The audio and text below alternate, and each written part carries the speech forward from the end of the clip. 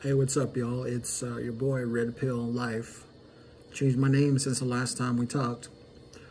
But I haven't posted in a while, you know. Shit's been crazy. You know how it goes. But I've been meaning to get back on here and make videos for y'all. But, you know, I was talking with a young family member. He's a automotive technician. He makes decent money. And this kid is pretty skilled at working on cars, I'd say. But for some reason, this dude does not want to work on cars in his free time in order to make some more money.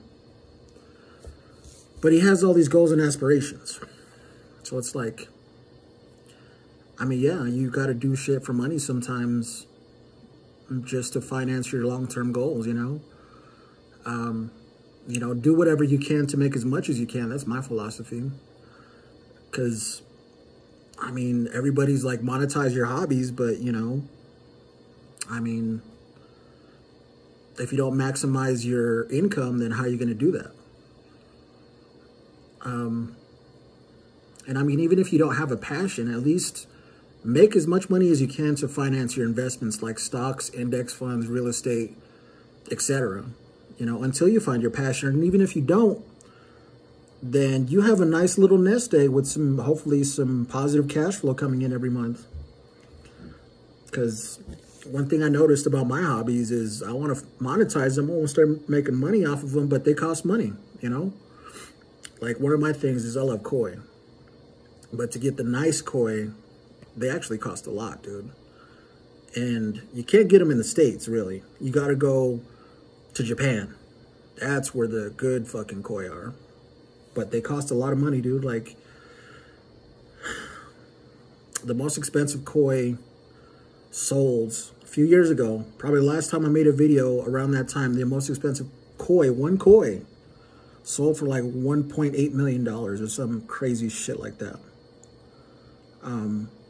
So the point of my video is make that money, man. Do what you got to do, even if it's something that you hate. If it's something that you're good at and it's something that pays, like working on cars, for example. And I even try to convince this dude. I'm like, dude, why don't you go work on BMWs, dude? Because everybody knows BMWs are POSs.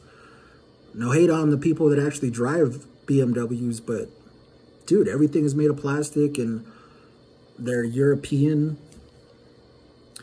And if you take them to if you take them to the BMW dealer, dude, you'll get raped with how much they charge you. But if you take them to a BMW mechanic that only works on like European cars, dude, it's fucking expensive.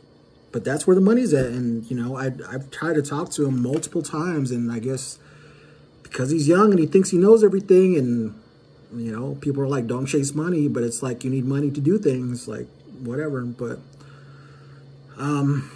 thought I'd make a quick little video on this. Bottom line is, dude, don't do things for money, but you need money to do things. Bottom line. Money doesn't buy you happiness, but name somebody who doesn't have money that's happy. I promise you there's hardly any.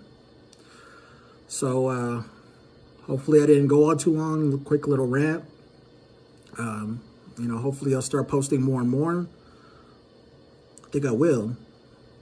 But I guess I'll see you guys later. Red Pill Life out.